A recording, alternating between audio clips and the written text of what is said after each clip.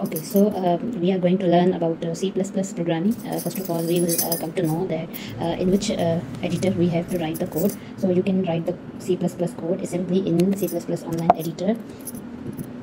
Like C, you have to write C++ editor and compiler online.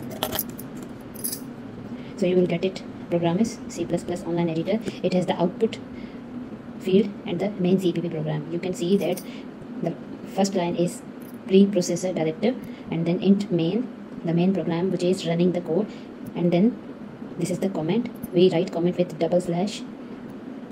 If we have to write the multi-column comment, we can write it like this.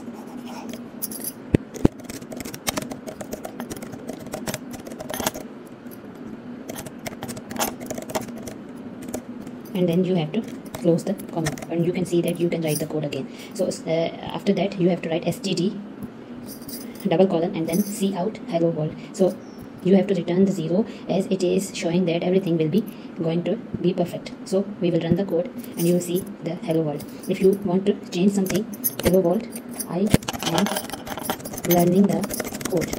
So this will also be printed. So you can see if we write in double quotes, we can print as it is on the screen. And if we will write it like this, what we will get? We will get the address of the written code.